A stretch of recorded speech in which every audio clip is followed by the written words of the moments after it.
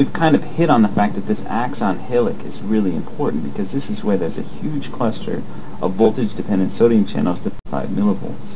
And really the whole decision about whether I take an umbrella or not is made right here at the axon hillock. What it's going to do is weigh pros and cons. So it's going to weigh information from pro neurons out here, pro synapses, and negative synapses, and decide, do I fire this axon? How it decides that is basically, do I get enough sodium to get up to minus 55 millivolts to open these sodium channels? Because if they do, you're going to signal to another cell, this umbrella thing is a go, so start planning it or squeeze the muscles in the hand to pick it up. So then the question becomes, how much sodium does it take? But for this first part, we're just going to talk about the pros, and these strengths of input are defined by something called Ohm's law. Now, Ohm's law is usually described in terms of electricity. It's like how fast current flows is dependent on how much it's pushed by the voltage over how much resistance there is. But Ohm's law will describe a lot of things. It describes water through a hose too. How fast the water comes out of a hose depends on how much pressure is on the hose behind it and what resistances are on that water. So if you have a big hose, you have less resistance and more water is going to flow. Things like that. Ohm's law also describes the likelihood that Ella is going to get 1,000 sodiums down here to the axon hillock. It's going to describe the probability that mother-in-law is going to get 1,000 sodiums down to this axon hillock. The first thing that's going to describe whether a synapse has the intensity or the strength to stimulate the axon hillock is how close is it to the axon hillock. So I kind of imagine in my brain the Ella synapse is really, really strong, and one of the ways it can be really, really strong is it's right next to the axon hillock. So if it dumps 1,500 sodium ions in, chances are 1,000 of them are going to make it to the axon hillock just because that synapse is so close to the axon hillock. Mother-in-law, on the other hand, whatever sodium she dumps in here, it could go in a variety of different directions. It's going to get spread out by the time it gets to the axon hillock. So the fact that this synapse is so far from the axon hillock is one of the reasons this synapse is relatively weak. Another thing described by Ohm's law is the width of the dendrite.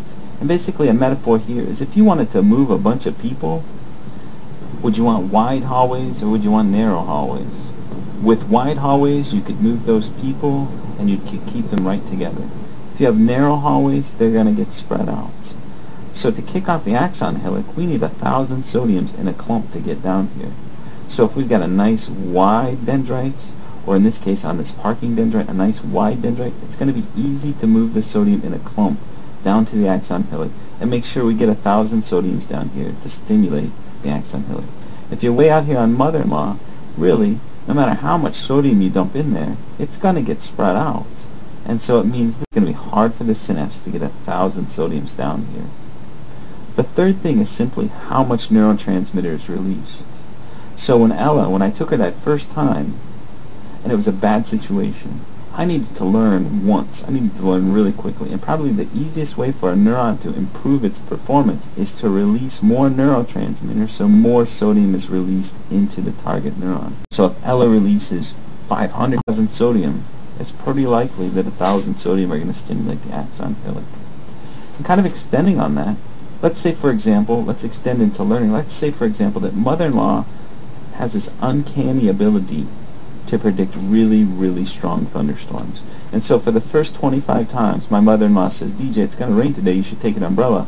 I blow her off and I get really, really soaked in a downpour. Eventually I'm going to want to learn. I'm going to want to learn to make this synapse stronger. It's very weak right now because it's so far away. It's on a very narrow dendrite and it's not releasing a lot of neurotransmitter. So how is it going to become stronger? Each of these methods can lead to improvement, but some are going to be easier than others. For example, a really weak one, but it might actually occur, is this synapse might grow an additional synapse off to the side that's going to be closer to the axon hillock. And that does happen sometimes. Those are called collaterals. There is research that if a synapse is used often, the dendrite will get wider. And so if this synapse is releasing a lot of neurotransmitter, releasing a lot of sodium into here, the dendrite will actually grow, and that will improve this synapse's performance. Again, a nice wide dendrite means that the sodium can move in a clump and make it down to the axon hillock. But probably the most likely, and I already alluded to it, the most likely way that you're going to learn is you're going to have the synapse release more neurotransmitter. So mother-in-law, if she releases 1,000,000 sodiums, it's likely that 1,000 sodiums are going to get down here to activate the axon.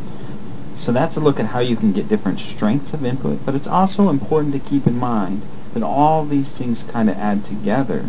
So all the pros will add together to get 1,000. So maybe Ella's not with me, that's not going to get me my 1,000, but maybe parking plus mother-in-law plus the hair looks fine. Those three together are going to put in enough sodium that I get to 1,000 sodiums at the axon hillock. So just to come back to it and say it for about the 25th time, is neurons make decisions. Decisions involve pros and cons, and those pros and cons can be of various strength. We've kind of already covered now how you can get pros and how they can be of various strengths, but we haven't talked about cons. And so to talk about cons, how do you negatively influence taking an umbrella? The model cell and point out that I've added another ion, the chloride ion.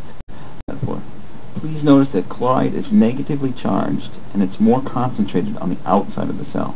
So one of the ways you can negatively influence the axon hillock, prevent it from getting to minus 55, make the cell more negative.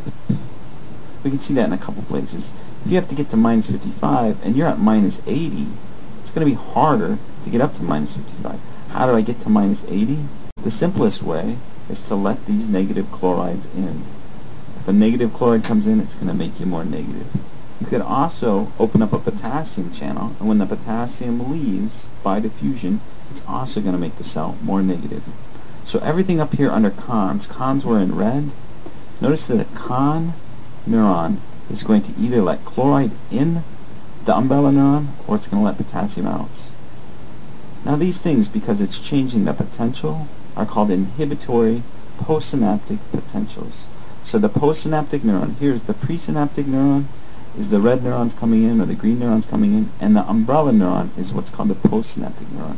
So that's where the inhibitory postsynaptic potential comes from. Again, presynaptic neuron and postsynaptic neuron. While changing the membrane voltage to more negative voltages is probably the easiest to understand way that an IPSP has its function, there is another way that it works, and it's called a shunt. Basically what happens is these channels can just simply sit open. Then every time a sodium comes in, these channels will allow a potassium to leave or allow a chloride to leave. So then what's happening is every time sodium comes in, it wants to bring in its positive charge, but it's offset by the negative charge of a chloride coming into, or offset by the negative charge of a potassium leaving. So it's kind of having a negative effect. Just like back to the bathtub metaphor, you can inhibit filling the bathtub by opening the drain. In this case, sodium would be pouring into the bathtub, mixing metaphors, but potassium and sodium would be leaving through the drain, and it would offset each other. So this is a technical, kind of a little bit hyper-technical way that these actually probably inhibit. On the pro side, it's much more simpler, because really the only way to change this voltage more positive is to let more sodium come in. And now that's called an excitatory postsynaptic potential, because it's going to excite the postsynaptic cell. In our case, it's this yellow, do I take an umbrella today, neuron. So then here, now that we've finished up with cons, take a moment to think about how there's kind of a math, a quasi-math that's occurring in the postsynaptic neuron. Sodium's coming in from some pro over here, more sodium is coming in from this pro over here, negative chloride is coming in from this con over here. So this mash of sodium coming in, chloride coming in, potassium leaving, that does a certain amount of mix-up math to determine, do you get those 1,000 sodiums down to the axon hillock. So this is why when we make decisions, we weigh a lot of pros and cons.